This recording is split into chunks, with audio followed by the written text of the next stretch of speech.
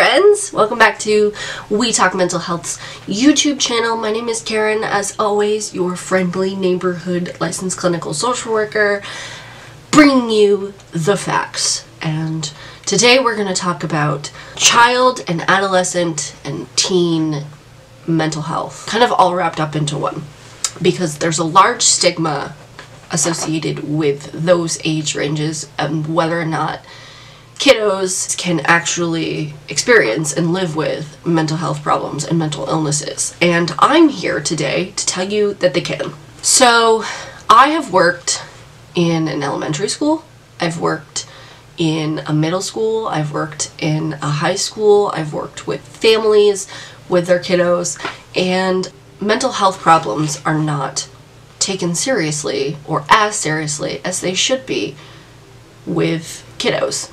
When I say kiddos, I mean young children, adolescents, teenagers. I'm just gonna kind of wrap it up into one. A kiddo can develop mental health issues and they go untreated for a long time. You know, they don't learn coping skills, resiliency, and it ends up becoming a chronic illness that they deal with as adults. You know, hopefully when they're old enough to make their own decisions, they seek treatment, but if it's a stigmatized notion in their household growing up, they're not going to take it seriously. You know, if their parents are, and I'm not saying that this happens in every household, but if a kiddo's growing up with a parent who doesn't believe that mental health problems are real, then that kiddo's not going to believe that mental health problems are real, and they're going to have a biased opinion on what's going on with their mental health, and they might not seek treatment.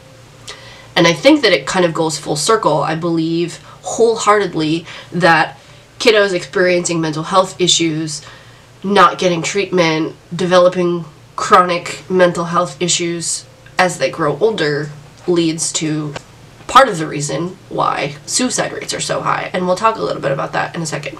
So I wanted to talk about some myths today. And the first one that we are going to talk about is that if a child has mental health issues, that it's the parent's fault, and that's not true at all.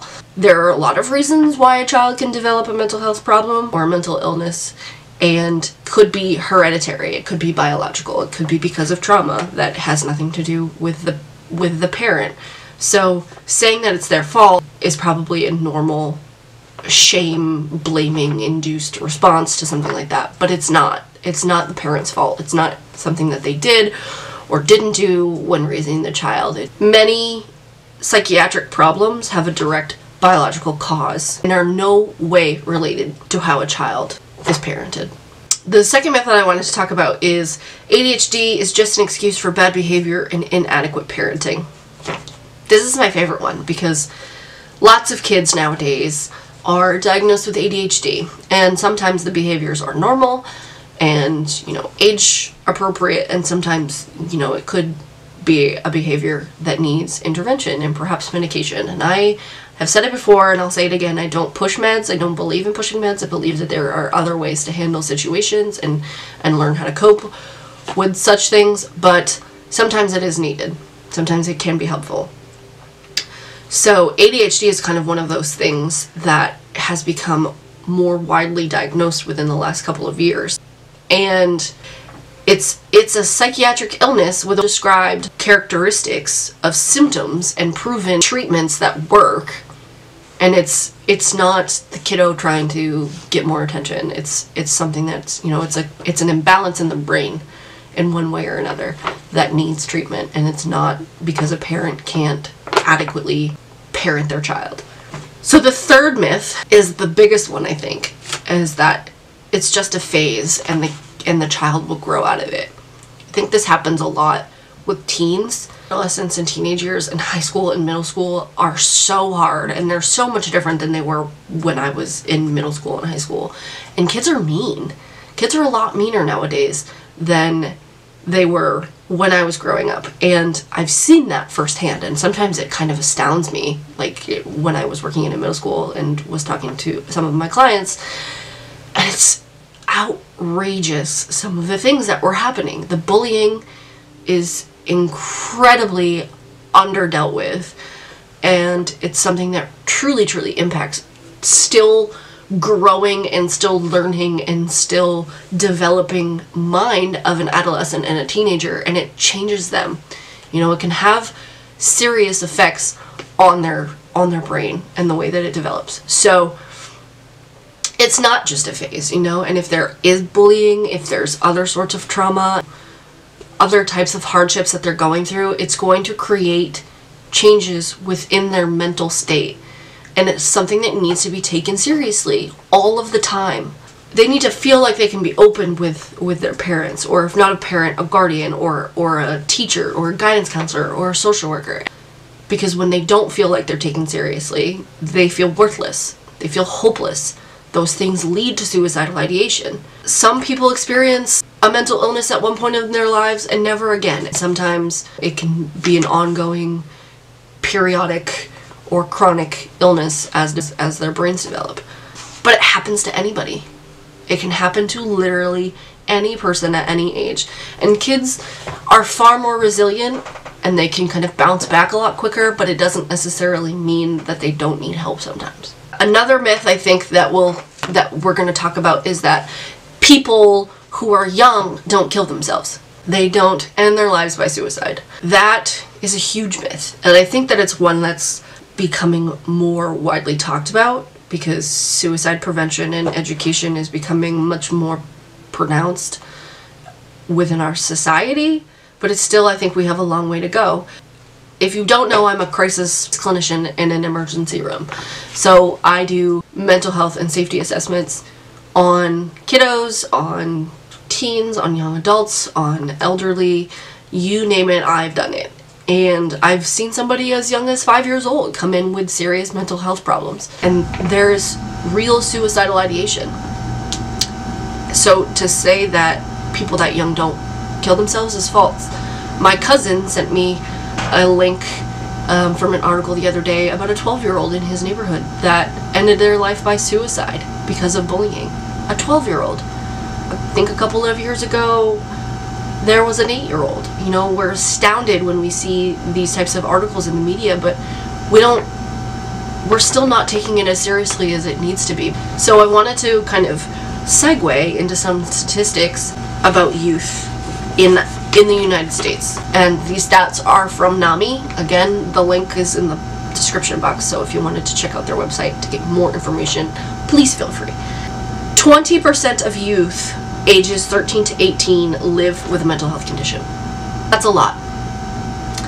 And what's even more astounding is that the average delay between onset of symptoms of a mental illness and intervention is 8 to 10 years. So that means that a youth between the ages of 13 and 18 starts developing symptoms of a mental illness and they don't get treatment for 8 to 10 years. There are a lot of reasons why that could be. It could be financial, it could be geographically an issue, it could be the mental health centers have extreme wait lists, which is true. Or it could be because the parents don't take it as seriously. And I am not trying to place blame. I'm a parent. I've talked to parents who oftentimes have no idea that their kiddo is going through something until they're in an emergency room and they're being assessed for suicidal ideation.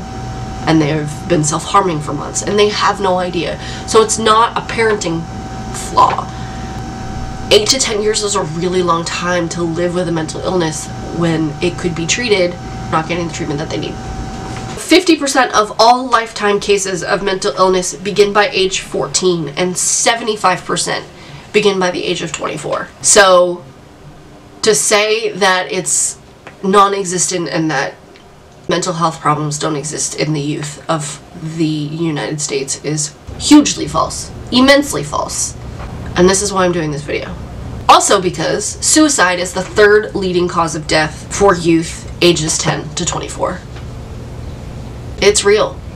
It's a problem and we need to take it more seriously by getting these kiddos help when they truly need it and not brushing it off. 90% of those who died by suicide had an underlying mental illness.